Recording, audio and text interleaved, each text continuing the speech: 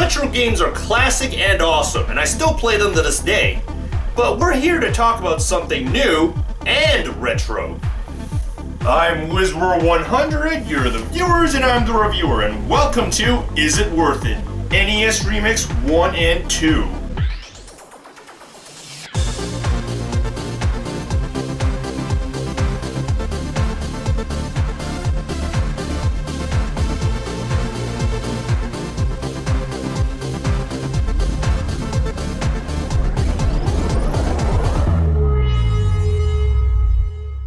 Video games are always advancing forward with next-gen improvements and ideas from companies. Sometimes they grab an old game from the past to let people play what they might have missed, which is how I feel about NES Remix 1 and 2.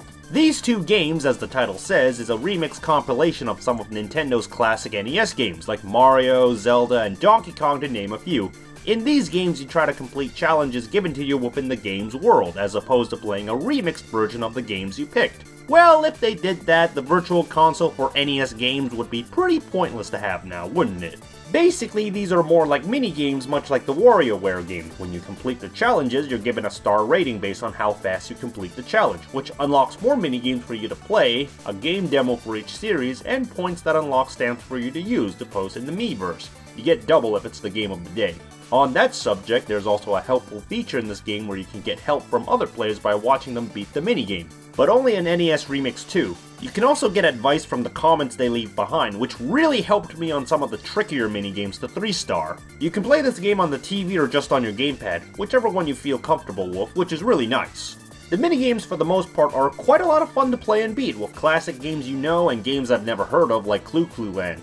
There is of course the unfortunate occasion, I hate the designers who made this challenge for this one minigame moments. But for the most part, the minigames and challenges are good or reasonable. You've got two types of game stages. The regular stages where you play within the game's series, while in the remix stage you play a special remix challenge minigame like playing as Link in the Donkey Kong game instead of Mario, where Link can't jump over the barrels or going through a level in the dark. NES Remix looks great, although that's not saying much being that they're using mostly old game graphics, and that also goes for the music and sound. It's pretty nice, but just like the graphics, not saying much since they're mostly using old game music. Overall, I liked NES Remix. It was a fun game despite all the rough moments I might have had with it. That is until I completed every single challenge with 3 stars, and, well, basically I liked the game in the beginning, but the closer I got to completing the game, it started to lose me. Basically, the game started to fall apart on me near the end. This game had potential, but it really loses it when you're done with it. There's no replay value after you 3-star all the minigames, and when you do 3-star any minigames, you just forget it and move on to the next. The stickers aren't really that much of an incentive to collect aside from completion's sake, which in NES Remix 1, I've gotten to a point where I can't get a good amount of points to want to get the stickers, because I have beaten every single game with 3 stars. Also, some of the minigames to 3 stars can be extremely frustrating and craptastical, whether because of the challenge required or the original game itself, like Pinball, with the worst one being the last bonus Mario game lasting over 40 parts!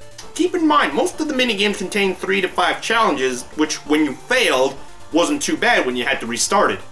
But the final Mario game?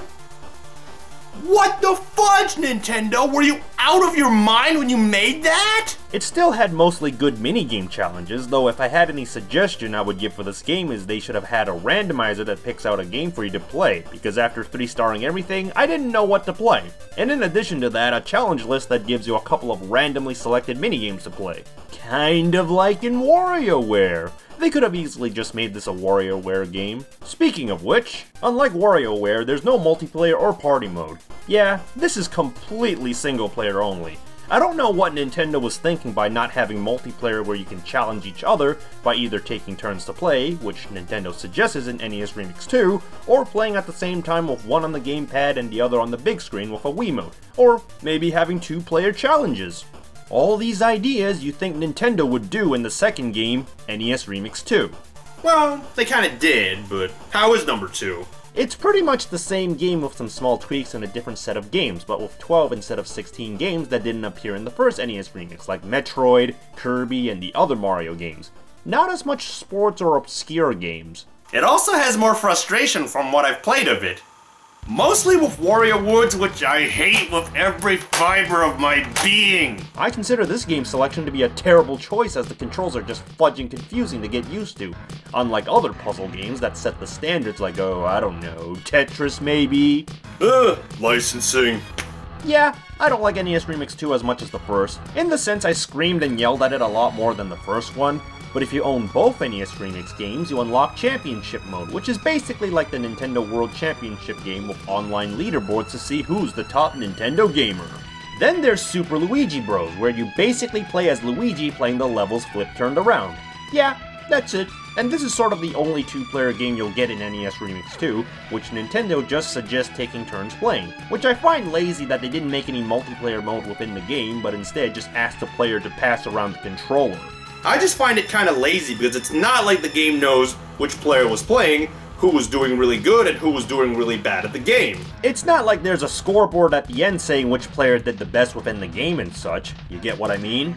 Before I end this, let's mention the controls. They're not that bad overall. I did wish they had an option to change the button layout because my Super Nintendo instincts of pressing Y to run and B to jump keeps kicking in, especially since the buttons are laid out like a Super Nintendo controller and not an NES. On that note, some of the games don't feel right with this layout, like Punch-Out! Well, that's all the stuff that I can think of to talk about NES Remix 1 and 2. So, is it worth it? Separately, each of them is $14.99, at this time anyways, and at first NES Remix 1 does seem worth it, but the more I beat the game of 3 stars, the less it started to feel like it's worth it. I mean, I don't really feel like coming back to the game after completing everything. I mean, I enjoyed NES Remix, and I do suggest checking it out. But with the lack of multiplayer and good replay value, it just makes me want to say no. Although, it does have a lot of content in it, and I did put in a bunch of hours into it. If I had to say yes or no, I would probably lean towards saying yes. Worth it. Despite the potential features it could have had, the game still offers a lot to play with, and you'll probably spend a good portion of time doing so. Now, if the game is on sale, I'd definitely recommend picking it up, but the original price isn't too bad. Oh, what about NES Remix 2? Well, if you bought the first game, you might as well get the second game, because you're either all in or you're all out. On that note, Nintendo has the Ultimate NES Remix, which combines both NES Remix 1 and 2 for the Wii U and 3DS. Although I'm a little hesitant to recommend, as from the number of games I saw included online, it seems better to just buy NES Remix 1 and 2 separately to get a total of 28 games, as opposed to just 16 games, albeit the better ones. Like for instance, no Warrior Woods. Although the 3DS version is kind of tempting, it has this daily challenge mechanic which at least gives some sort of replay value, a Famicom Remix mode which seems intriguing to play Famicom games, a sped up version of Mario which seems lazier than Super Luigi Bros, but it still has no multiplayer in the end. You'd think they'd include that in somehow. What the fudge, Nintendo? Well, anyways, I hope you found this video helpful on the NES remixes to see, is it worth it? This is WizWar 100, you're the viewers and I'm the reviewer, so stay tuned for more.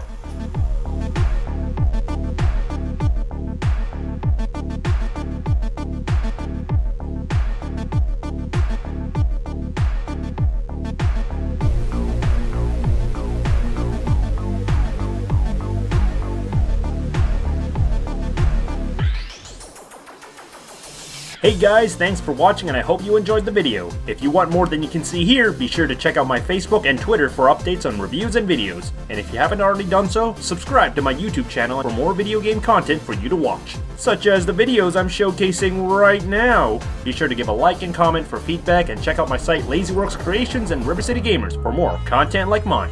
Links to all that goodness is right in the description, or click the annotations if you're watching on YouTube. But with the lack of multiplayer and good replay value,